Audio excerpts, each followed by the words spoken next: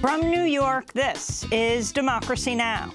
So we're just saying it. Let's make it easy for you. Do what you have already done. Open up government. We're not doing a wall. Does anybody have any doubt that we're not doing a wall? So that's it. As the first and now second ever female House Speaker, Nancy Pelosi gavels in the most diverse Congress in U.S. history. Refusing to fund Trump's border wall, the Democrats pass a bill to end the government shutdown. We'll speak with California Congressmember Judy Chu, who's introduced legislation to shut down a tent prison in Tornillo, where 2,300 immigrant children were locked up over Christmas.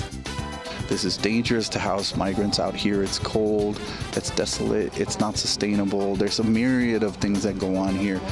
We can't monitor these places, and so that's why they shouldn't be here, and they need to push back.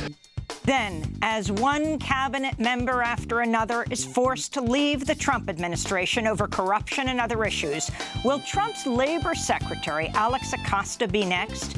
As U.S. prosecutor in Florida, he cut one of the most lenient deals for a serial child sex offender in history. Multimillionaire hedge fund manager Jeffrey Epstein, friend to Bill Clinton, Donald Trump, and others, has been accused of molesting and trafficking hundreds of underage girls, but served just 13 months in a county jail. We'll speak to Miami Herald investigative reporter Julie Brown, who interviewed survivors of Epstein's abuse. Her bombshell series is called Perversion of Justice. We were underage. We were little girls.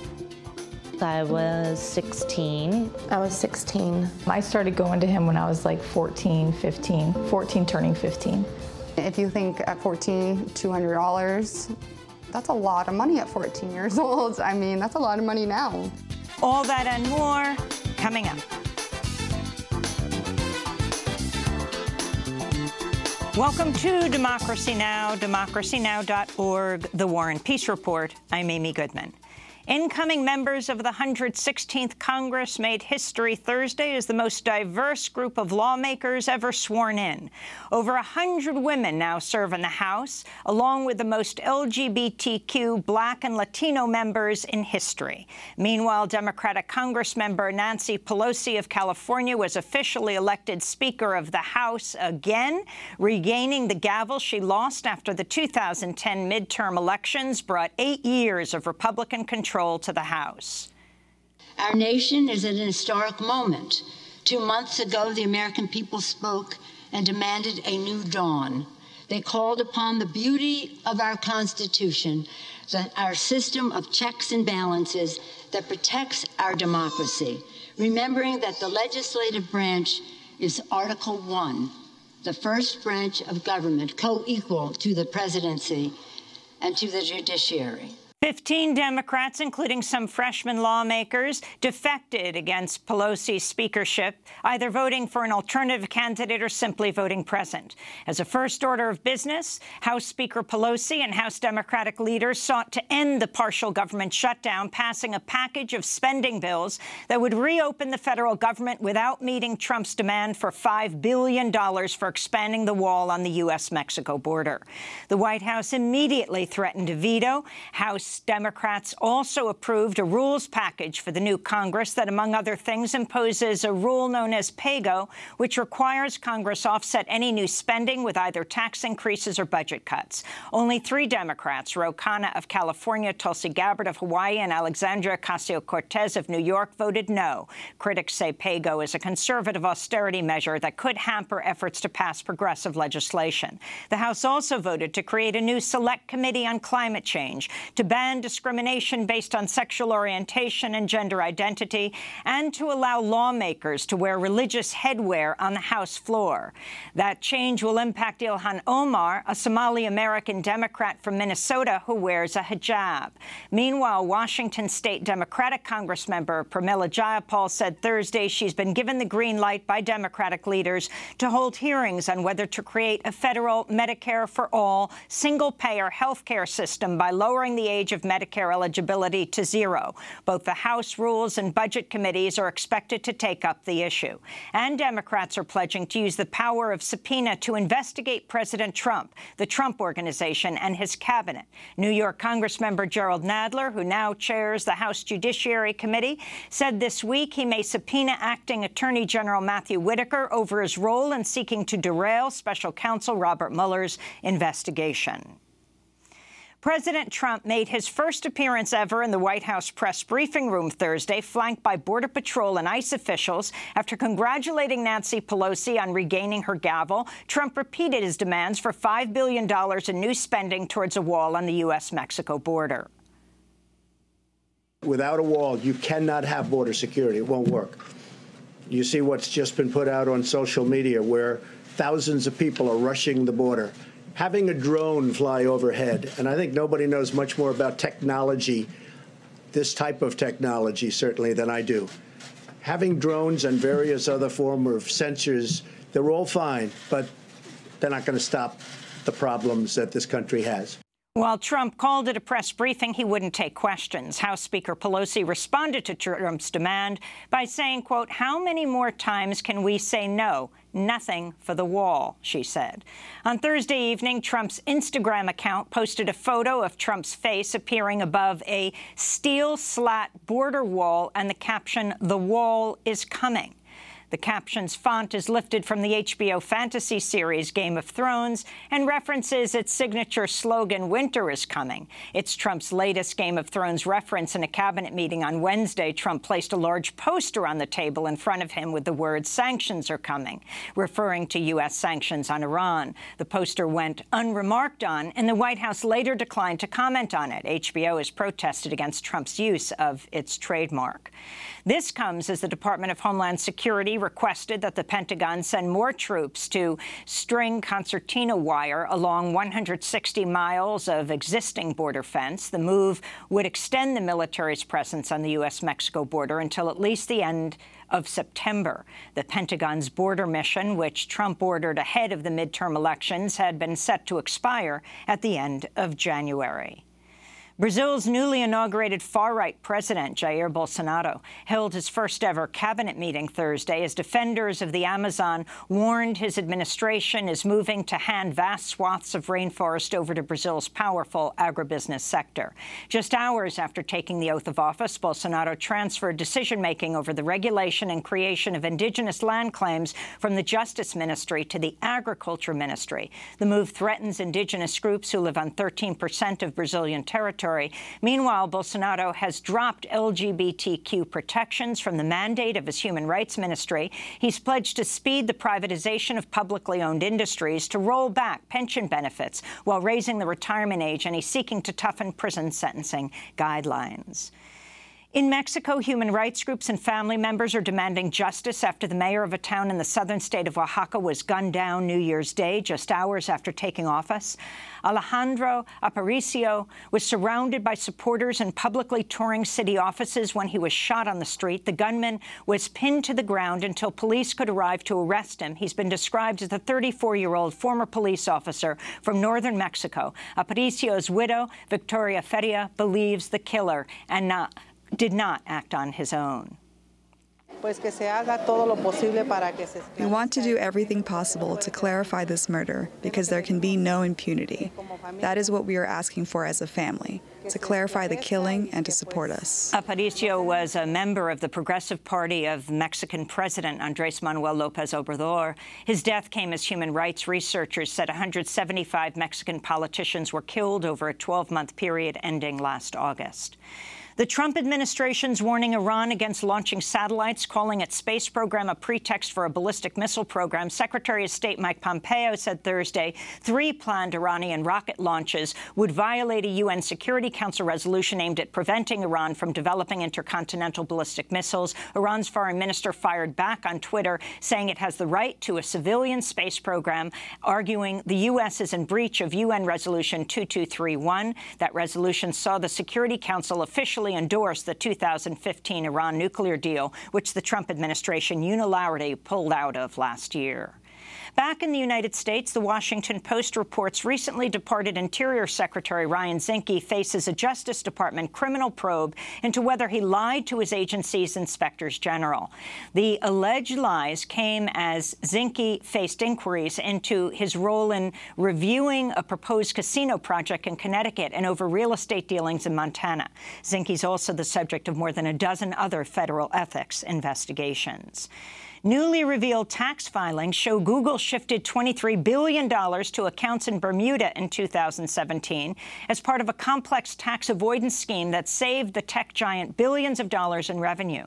The scheme involved funneling money through Google Ireland Holdings and a Dutch shell company based in Bermuda, where corporations pay no income tax. The scheme, known as the Double Irish Dutch Sandwich, is legal, although Ireland's government has said it will close a loophole allowing the arrangement in 2020. President Trump's reportedly preparing to alter federal anti-discrimination rules in a far-reaching rollback of civil rights protections. The changes would impact so-called disparate impact regulations meant to fight practices that harm people of color, women, members of the LGBTQ community, and other groups. The rollback could impact education, housing, and other aspects of American life. In response, Jeff Robinson of the American Civil Liberties Union said, quote, "It's shameful that this administration is considering dismantling tools to fight discrimination rather than using its power to foster respect for the dignity and equality of all people." In Texas, a manhunt is underway for the killer of Jasmine Barnes, a 7-year-old African-American girl gunned down while in a car with her mother and 3 of her sisters. Jasmine's mother, LaPortia Washington, was injured in Sunday's drive-by shooting near a Houston area Walmart store. I didn't even see him. I didn't see the truck. I didn't see anything but shattered glass and bullets coming towards my car. She did not deserve this at all. We was going to get coffee, and my baby lost her life. On Thursday, police released a sketch of the killer based on the eyewitness accounts of Jasmine's mother and 2 of her older sisters. He's described as a white man with blue eyes and a thin build in his 30s or 40s. Police also released a video showing a red truck that was allegedly driven by the killer. The shooting has drawn international attention, with family members concerned it was a hate crime.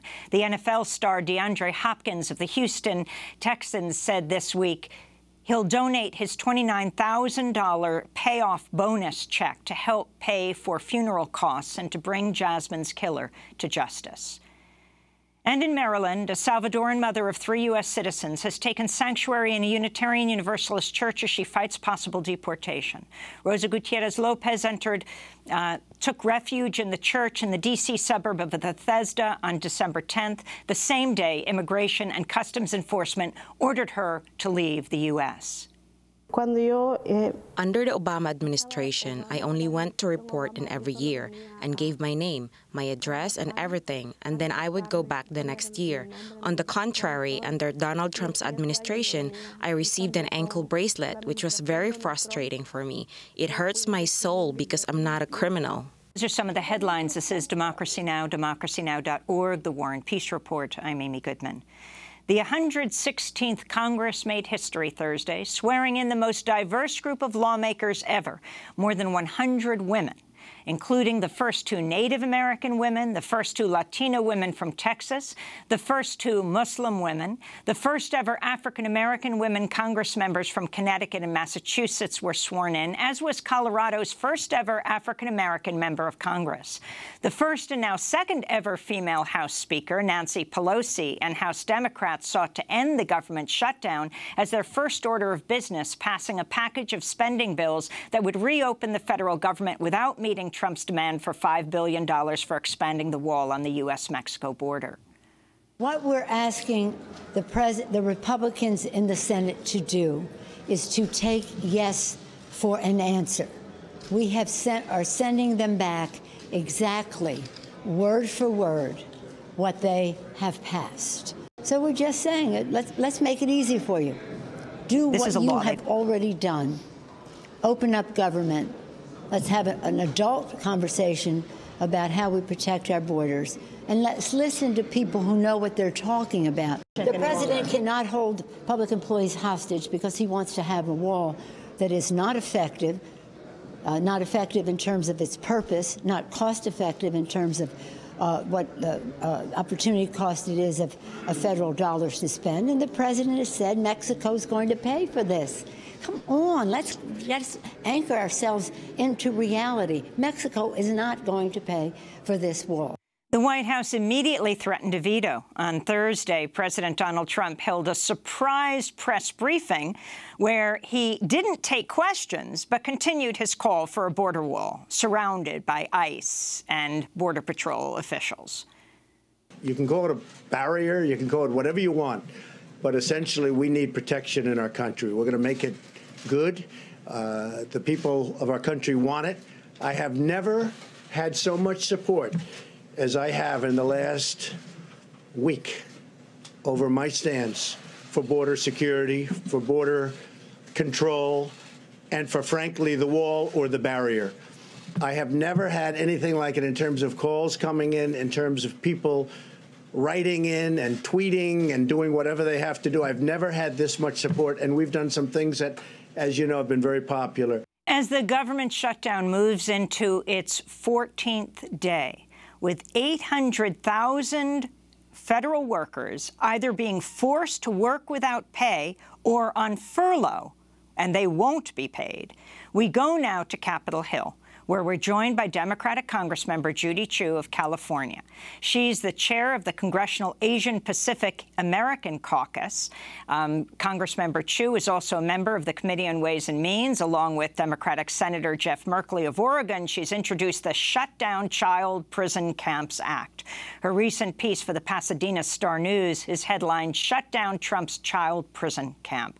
Congressmember Judy Chu, welcome to Democracy Now! Congratulations on your swearing in yesterday, along with the most diverse Congress in U.S. history. Your thoughts being in that room and the comparison of the diversity in color, religion, ethnicity, sexual identity on the part of the Democrats versus the Republicans.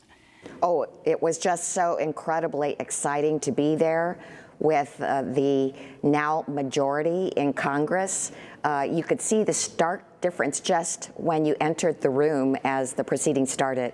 And that is on the left side of the room where the Democrats sit, there was tremendous diversity. We have a record number of women in Congress. Now there are over 100 women in Congress, but most of them are on the Democratic side.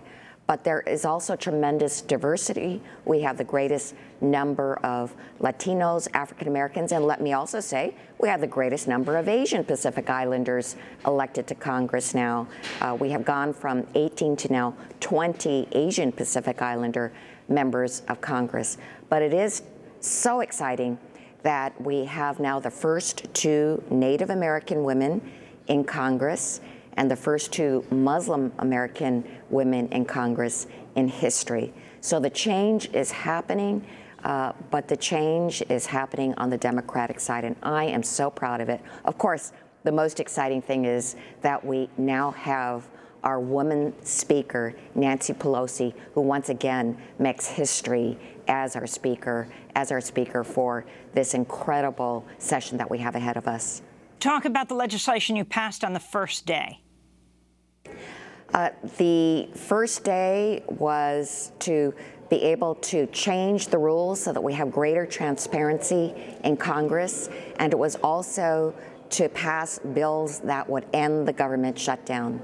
On the rules issue, yes, unfortunately, since the last few Congresses, since Republicans took over, we have had a lack of transparency. So our whole goal was to change it so that, for instance, we could have a bill 72 hours before it's voted upon so we can actually read it and contemplate it so that we can have an end to these conflict of interest. So, for instance, members of Congress cannot be on corporate boards, and also so that we can have greater diversity amongst our members, allowing religious headgear on the floor. So those were our rules packages, but the most important thing was that we do not continue the suffering of these federal workers these 800,000 federal workers who either will not be paid or will be paid later and do not have a paycheck now. This is unnecessary suffering. We know that the Senate already passed a bill. In fact, we passed the very same bill that they gave to us before Trump did a turnabout for his demand for $5 billion for the border wall. So we passed two versions of our bills that will end this government shutdown. We know that there is a solution. We know that Trump promised the people that his border wall would be paid by Mexico. Now he's trying to cheat the taxpayers by having the taxpayers pay for it instead. And that is wrong. That's why we are going to send the bill back, and we are saying, Trump, sign this bill. So you passed the continuing resolution that actually the Senate had passed when Trump said he was going to sign it. And of course, you've passed this, but it was the Republican House that didn't sign off on his $5 billion wall. But I wanted to ask you, Congressmember Chu, about the rules package for the new Congress that, among other things, imposes the rule known as PAYGO, which I know is controversial, which requires Congress offset any new spending with either tax increases or budget cuts. Only 3 Democrats, your colleague, California Congressmember Ro Khanna, Hawaii's Tulsi Gabbard, and New York's Alexandria Ocasio-Cortez voted no, saying PAYGO is a conservative austerity measure that could hamper efforts to pass progressive legislation. Congressmember Jim McGovern has said he won't allow PAYGO to derail progressive causes like Medicare for All. But why, when the Democrats are in power, adopt what they call really Republican legislation? Well, I did vote for the PAYGO provision in rules because it can be easily waived. It will not stop us from contemplating bills such as Medicare for All because all it takes is a majority of those who are voting to be able to waive this PAYGO requirement. At the same time, I think that the PAYGO statute should be changed and actually eliminated. And let me just say that the 2 chairs of our Congressional Progressive Caucus also voted for the rules package, which included PAYGO, because of this waiver provision. But those same 2 members are also going to introduce a bill to eliminate PAYGO as a statute. And why would they do that? Well, PAYGO was a rule before in years past, and it makes sense. If you have a new bill, you should find some way to be able to pay for the provisions. But there are times when it is impossible, especially if you want to pass some progressive legislation that can benefit the American people. It wasn't until 2010 that it became a statute, an actual law. And that's what I think does need to be changed, because under the 2010 law, the person who is president can actually order the payment for any bill to be implemented by those in his administration. And because we have someone like President Trump in office, he could order his administrators to cut anything that is in existence. I mean, Medicaid, food stamps, any of our progressive programs that pay for our Affordable Care Act. He could actually order and cut to all of those things, and we don't want to have that situation. Congressmember Chu, we're going to ask you to stay with us because we want to talk about what you're proposing for the Tornillo, what you call prison camp, where 2,300 children at least are being held right now. We're talking to Pasadena, California Congressmember Judy Chu. She's the chair of the Congressional Asian Pacific American Caucus. Stay with us.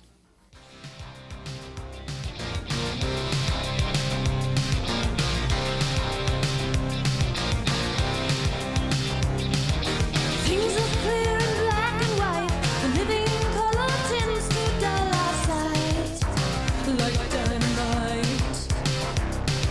Just imagine my surprise when I looked into your eyes and saw through your disguise.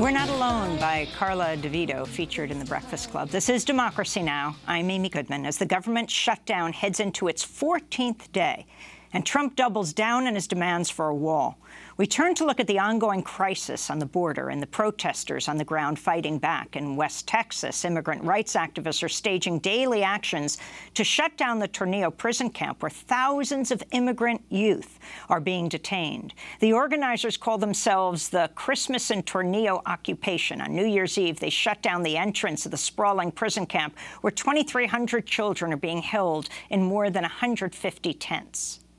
So my name is Denise Benavides. I am a Dallas County community organizer, and then we are here at the Tornillo Port of Entry in front of a concentration camp for Central American minors who are teenagers between the ages of 12 and 17. This is the only way we're going to shut this place down, is with resistance, is with action, is with our voices, is with the stories that we hear. We're tired of this. This should not be happening in America. We are the most incarcerated country in the world, and it's sad that we celebrate freedom. Tornillo has become a flashpoint in the fight against the Trump administration's immigration policies and the growing number of detained children in the U.S. The tent prison opened operations in June with capacity for 360 children, has since expanded to hold thousands. In November, a Trump administration memo revealed rigorous staff background checks at Tornillo were waived. The facility was supposed to close December 31st, but will remain open into 2019, according to DHS. The Department of Health and Human Services. For more, we're going to El Paso, Texas, where we're joined by Juan Ortiz, immigrant and indigenous rights activist, lead organizer of the Christmas in Tornillo occupation. Still with us in Washington, D.C., Democratic Congressmember Judy Chu, who represents Pasadena and other areas, along with Democratic Senator Jeff Merkley. She's introduced the Shutdown Child Prison Camps Act. Congressmember Chu, explain what this act would do. Child prison camps such as in Tornillo, so that this cannot happen again. I was shocked when I went in December on a congressional trip led by Senator Jeff Merkley. I was shocked that such camps existed. And let me say something about what I saw. We drove for an hour past civilization, past dead cotton fields. It seemed like there was nothing, and then emerging out of nowhere was a whole tent city of these gigantic white tents. And as it turned out, these tent cities were started because it was a way of getting around the Flores Agreement, which required that children should not be detained for more than 20 days. So it was set up as an emergency facility. They didn't have running electricity or running water. Everything had to be turned in and brought in, and there was a deliberate reason for it. That was so that they could have this detention facility be deemed an emergency facility where they could keep these children in prison-like settings indefinitely. These children didn't know when they were going to leave, and they had a way out. Actually, 1,300 of them already had sponsors, and yet they were being kept there because Trump at that time had increased the requirements for these children to be able to leave.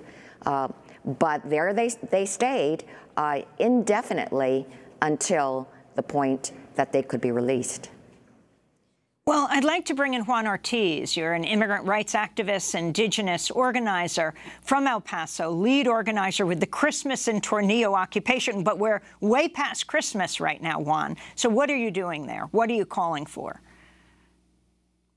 So basically what we're doing now is occupying space, but since it originally has started under the auspices of being there during the Christmas season and doing actions of resistance there, it wound up morphing into something greater because we walked in straight into, well, the people from outside of town, into humanitarian crisis. And so we were there at the Greyhound station where people were dropped off in the cold without any ability to be able to fend the weather or the conditions in which they were released. So we wound up becoming a camp that was also, aside from resisting, also assisting the community in the humanitarian needs that came up during that time. And now we're occupying space to make sure it closes and to be present and assist the community ongoingly in terms of whatever it is that comes up during our with our network of partners, because these things are ongoing. DHS continues to drop people off at the different, now not only Greyhound stations, but also in hotels and other facilities that have been brought up just to be able to deal with the overflow, the massive overflow of people that are being released into the streets. But this is going to be an ongoing problem, and so both we are present and directing folks and resources from our base in Tornillo to the city, but we're also doing acts of resistance, like the day we shut down the shift change in Tornillo, to highlight how many, as the senator was saying before, how unsustainable and remote it is that they have to be bringing in 25 different busloads of personnel every single night from all over the area just to be able to sustain it, and a constant flow of water, potable water, just to be able to maintain facility, because it's that remote. It's the conditions are that draconian, and it's that isolated from the rest of El Paso that just to have a presence there is really taxing even to us who are from the city, just to be able to camp out there. Lots of our people have gotten sick. The conditions are harsh, and that's just from outside, just outside the encampment. Juan Ortiz, if you can describe, I mean, in this last month, 2 children have died that we know of in U.S. custody, actually in a remote area of New Mexico. We heard about the dumping of hundreds of people by the U.S. The border officials in El Paso. You were there. Describe what you saw and the condition of the children. Yes, I and Denise Benavides, who spoke earlier, and Elizabeth Vega, who are from Ferguson and different parts of Texas and Dallas, we all converged there on the day everyone arrived, because we're part of networks that give us a heads up when these humanitarian crises are happening. So I live not too far from the Greyhound station, and what we ran into there was a situation in which DHS had left a lot, and ICE had left a lot of people at the Greyhound stations. It was coming increasingly colder.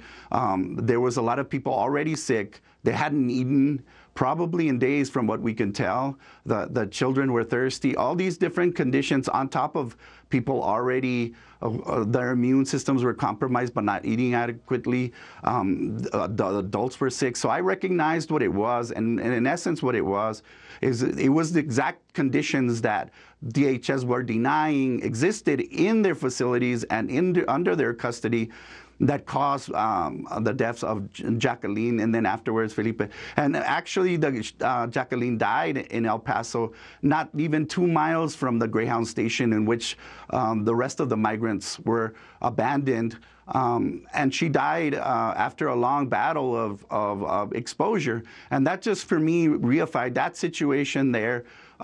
Proved, it became demonstrable what the administration was denying, that they were creating conditions in which children died. Anyone who was there that day, and we were there that day assisting, could understand that the structural violence that was enacted against those children and continues to be enacted against those children in places like Tornillo, that was proof positive for us and anyone who was there to witness that those conditions are indeed real and they're indeed ongoing. And Congressmember Judy Chu, now that the Democrats are in charge of the House, though the co-sponsor, Senator Merkley, of course, is in a Republican Senate, how are you going to push the closing of Tornillo legislation?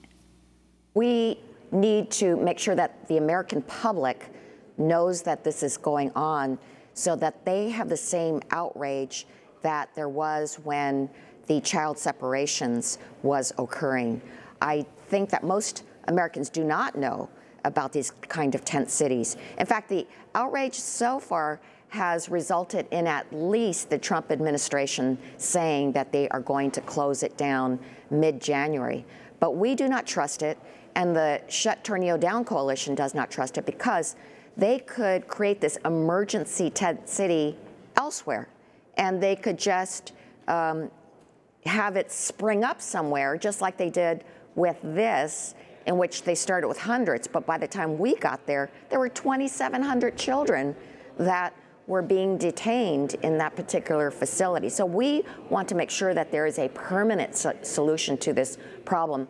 We want to have hearings on this. We want to create as much pressure as possible so that we can ensure that this will not happen again. According to the Associated Press, the government also plans to house more teenagers in another temporary facility in Homestead, Florida, expanding the total number of beds from 1,300 to more than 2,300. So you see what is going on. They are just simply moving these facilities around, and the very same thing could occur in Homestead, Florida, where you have thousands of children that are being detained. It is inhumane, and I could not believe it. When I went to Tornillo, I saw these children walking around in single file with a guard at the front and a guard in the back just to go to the restroom. They had to have a guard accompany them. Even in prisons, I have not seen that kind of strict control over the children. These are children. So it is intolerable. We just cannot let this continue. And finally, Juan Ortiz, your message, we just have 30 seconds, to people around the world from the border. As President Trump has shut down the government, we're now entering the third week. 800,000 workers not being paid or on furlough, demanding $5 billion for a border wall. Your thoughts?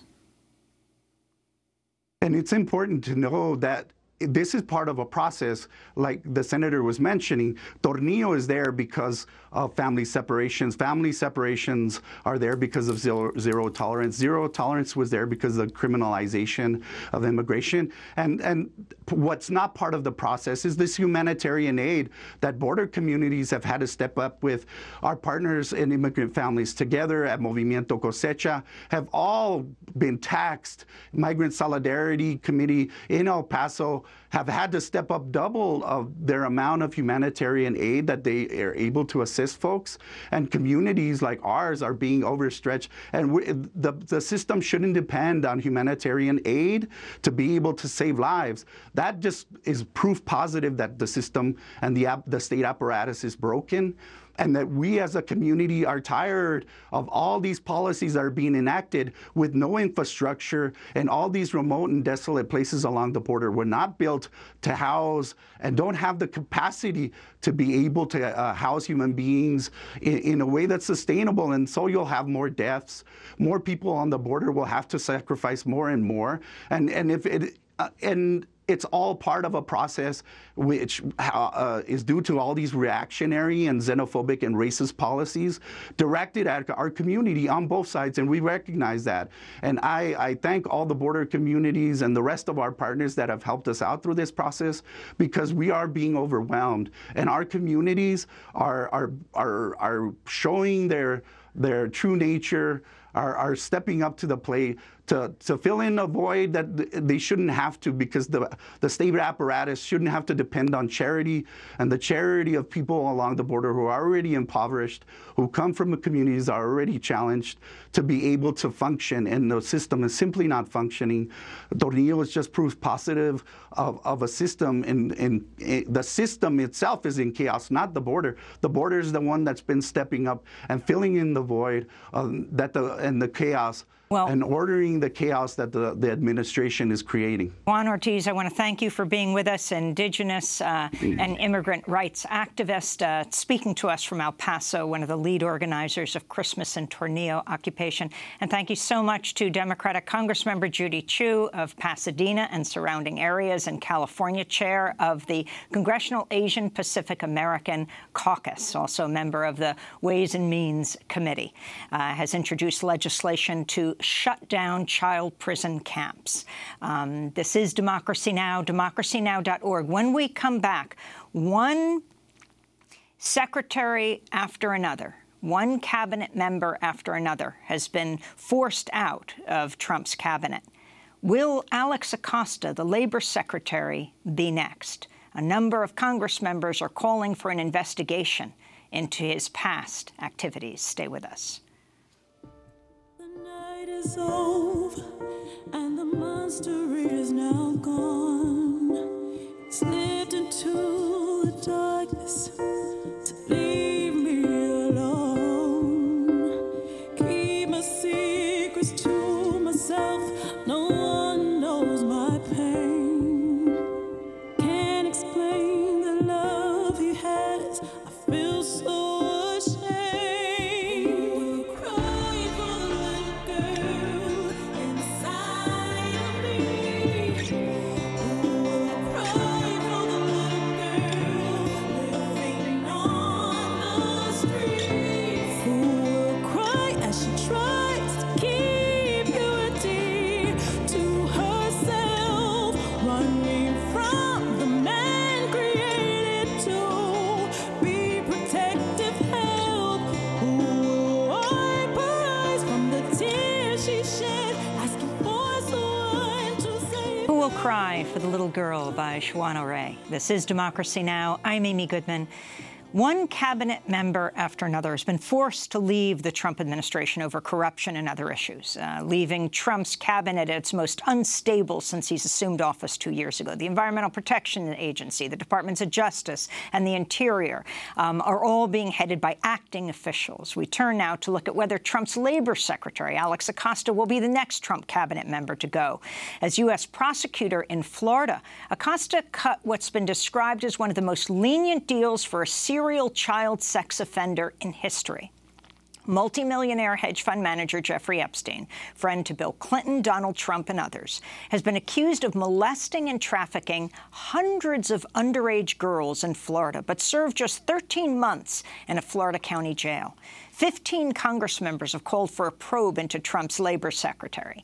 The Miami Herald recently published a series of articles exposing Epstein's crimes and the high-powered people who protected him. In the wake of the investigation, Epstein settled a defamation lawsuit against the lawyer of some of his accusers, avoiding testimonies from survivors who were expected to take the stand. A separate case to overturn the original 2008 plea deal is still pending.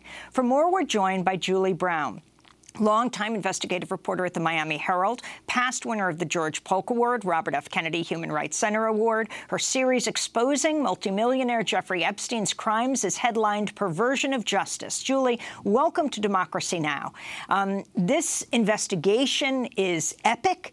Explain why you focused on Jeffrey Epstein, how you learned about his story, and give us the background.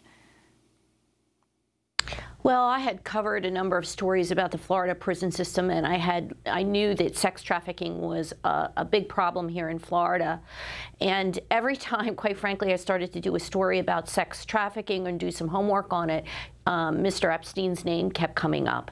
And the more that I read about it, the more I thought, you know, this is something that I don't understand. I'm sure a lot of people don't understand how, in a state that has a high rate of sex trafficking, how does someone who has trafficked all these girls, these were young high school, middle school girls, over quite a long period of time, how does someone like that get away with it when at the time that this happened, Alex Acosta, who was the U.S. Attorney in Miami, was going headstrong into prosecuting people who were purveyors of child pornography, sending them to prison for decades. And here is a man who had trafficked a number, some estimates are as many as hundreds of girls, and he gets away with just serving a 13-month jail term, really in a very cozy area of the county jail where he was allowed to leave most of the day on work release. Now, explain so I essentially decided... Explain who Jeffrey Epstein is. Talk about his rise to power and who his associates are, leading right up to the president of the two presidents of the United States, from Donald Trump to Bill Clinton. Well, the way that he obtained his money has always been a mystery. It's almost as though no one has ever examined how he got his money. It's surprising that the federal authorities didn't look into that, because he seemed to have just a never-ending cash flow. He was able to hire some of the biggest and most costly lawyers in America to defend him. He was a New York City school teacher. He was, but he never graduated from college. Very, very smart. He was into physics and mathematics and biology, and he worked for Bear Stearns. And then he managed to ingratiate himself with some very wealthy, powerful people and manage their money. And as a result of managing a lot of famous people and wealthy people's money, he himself made a lot of money. And as I said, it's really a mystery is exactly how much money he has and where it came from. But he has, it seems like, never-ending source of cash, and he was able to really hire the best defense that his money could buy. I want to go to a video that accompanies your piece, this Miami Herald expose, where we hear the voices of the young women, now older, describing what happened to them. We were little girls. I was 16. I was 16. I started going to him when I was like 14 turning 15. If you think at 14, $200, that's a lot of money at 14 years old. I mean, that's a lot of money now. She's like, oh, you know, do you need to make any extra money? I'm like, yeah. She's like, okay, I can give you, like $200. There's this older guy in Palm Beach. He gets a lot of massages from girls. You know, that was really. They were recruited by someone who was adept at finding girls that would be willing to, you know, go to a house for a few $100s, and as it started out, give a man a back rub, but many cases it turned into something far worse than that, elevated to a crime, and a serious crime, in some cases sexual batteries. My life would have been different if I would have never went to Jeffrey Epstein's house. It was just a dark turning point in my life. On June 30th, 2008, Jeffrey Epstein, a Palm Beach multimillionaire hedge fund manager, received what might have been the most lenient plea deal for a serial sex offender in U.S. history. The Miami Herald identified over 60 of his victims, just young middle and high school girls at the time of the abuse.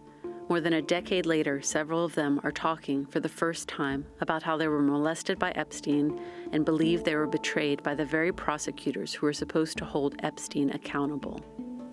They came from fairly disadvantaged backgrounds. There was some dysfunction in their families. The lure of a lot of money was more than they were able to resist. I went from an abusive situation to being a runaway, to living in foster homes, to just already being hardened by life on the streets. The other girls that I personally know of that were coming from trailer parks, that were having gun shootings, drugs. My mother was on drugs at the time, and she couldn't provide for me, and I was pretty much homeless. One child would be lured over, would be paid substantial sums of money, would be offered the further inducement of being paid a bounty for anybody else that she was able to bring to Epstein. A network developed where many young girls in the same kinds of circumstance wound up being victimized.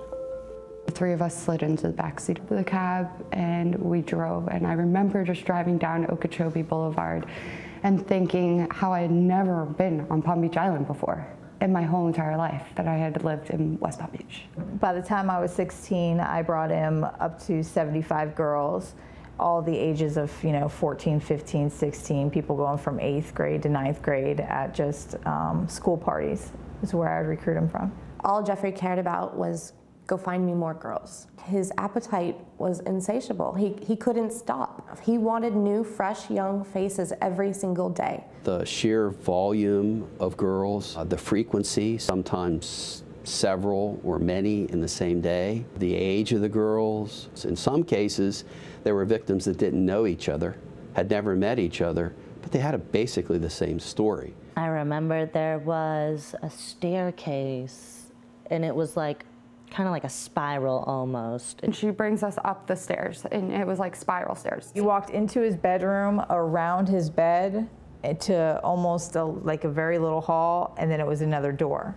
And that's where everything would happen, was in his bathroom. He would have a dresser, and it was filled with like, the first drawer was lotion, and then like the third drawer down was like sex toys.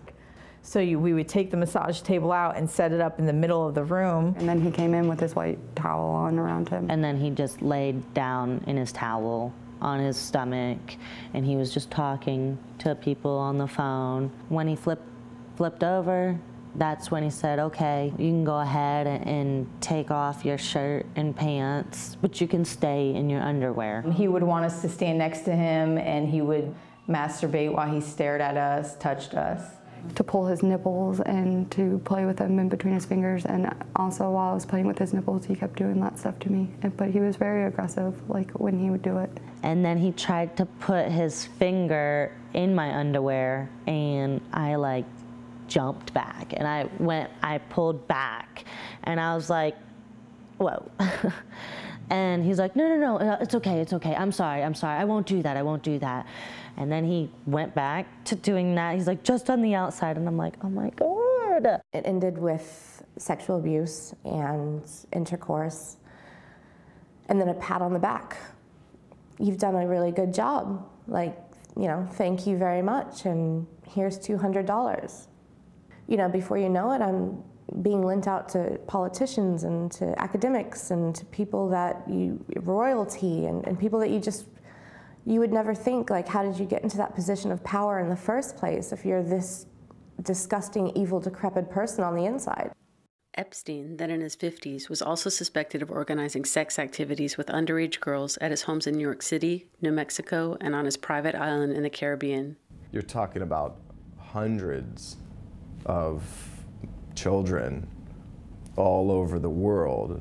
Victims that were alleged sex slaves of Jeffrey Epstein, that they brought over from Eastern Bloc countries. I've seen hundreds and hundreds of girls go through Jeffrey's swinging door, his ever-revolving door. This guy is big time. He knows people that know people that know people. Flight logs from his plane and his address book read like a who's who of some of the richest and most famous and powerful people in the world. Celebrities, actors, philanthropists, academics, and world leaders. It's really disappointing to look, as a lawyer, to look at this circumstance and say, how did this happen? One individual commits one abuse of a minor, in one instance of abuse of a minor, and they're held accountable for years and years through the criminal justice system. This individual abused hundreds of girls, and nothing happened. It's really, really unfortunate. We look at that and we say, how did the criminal justice system fail these girls in such a significant way? How has that happened? There was ample physical evidence and witness testimony to support the girls' stories, including notepads seized from Epstein's home with their names and phone numbers, along with phone records. Despite the corroborating evidence, Palm Beach State Attorney Barry Krischer wanted to charge Epstein only with a misdemeanor. And once that happened, it was clear to me that justice would not be served by the state attorney in the handling of the case, and we referred to the FBI. And then there were many, many more victims after that time. Epstein hired somebody that would impress the state attorney, Barry Krischer, to drop the investigation. The U.S. Attorney's Office got involved with this case with Jeffrey Epstein's A-list of defense attorneys that are extremely well known and extremely powerful. I think these attorneys were able to manipulate the sitting U.S. attorney and the assistant U.S. attorney working the cases. A few things happened in this case that during my law enforcement career I've never seen before. The U.S. attorneys here had an indictment and they were sending it back and forth to Jeffrey's lawyers for changes. Never seen anything like that before. Well, I started getting somewhat of an inclination that this is a situation where somehow, for some reason, the defendant and the government are working together against the victims, although that kind of conspiracy theory sounds so preposterous that I didn't want to believe it. Video report produced by the Miami Herald based on Julie Brown's investigative reporting. Julie Brown is with us now. It is such an astounding story, Julie. It actually goes through this day. Take it from there and what happened to him and Alex Acosta's role, the current labor secretary. Now, to be clear, Donald Trump, quoted in New York Magazine in 2002, said, "I've known Jeff for 15 years, terrific guy. He's a lot of fun to be with. It's even that he likes beautiful women as much as I do, and many of them are on the younger side, no doubt about it. Jeffrey enjoys this social life." His plane, referred to by the press as the Lolita Express. President Clinton took it many times, his flights. But explain what happened with Alex Acosta and where this all goes from the report we just heard. Well, Alex Acosta was a Republican who was nominated in the Justice Department under President George W. Bush. He was also at one point in the administration, in the Bush administration, as the second in charge of the Department of Civil Rights in the Justice Department. And from there, he was nominated to become U.S. Attorney in Miami. And so at the time that this case popped up in West Palm Beach, Epstein was very much affiliated with Democratic causes. He was friends with the Clintons. He had donated money to Governor Richardson in New Mexico, where he also owns a property. He had a lot of important friends on both sides of the political aisle. But that said, he knew at the time that since it was a Republican administration and Acosta was a Republican, that it was very important that Epstein realized it was very important for him to hire lawyers that had Republican connections, and that's what he did. He hired Jay Lefkowitz and Kenneth Starr, who were both with the well-known law firm Kirkland & Ellis, and who Acosta knew from his days working for that same law firm. So they all had rubbed shoulders in the same kind of, legal circles as well as political circles. So Epstein was pretty shrewd in who he hired as lawyers. Even though he was more aligned with Democrats, he knew that what he needed to do was hire Republicans. And that's essentially what he did. He hired people who knew Acosta and who Acosta looked up to. Kenneth Starr, of course, was someone that Acosta would have looked up to.